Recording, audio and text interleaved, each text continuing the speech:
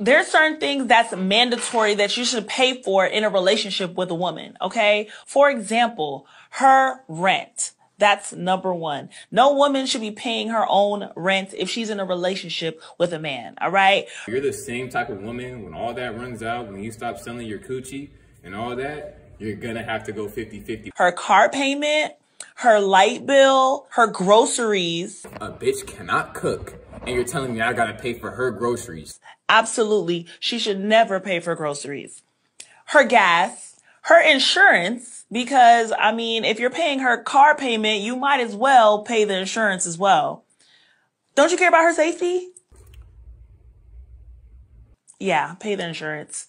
Shopping, okay? Your woman should never have to spend her own money to shop. I mean, what is the point of her having sex with you? Really, there's no love, that's all lust. For her good health? No. Take her shopping.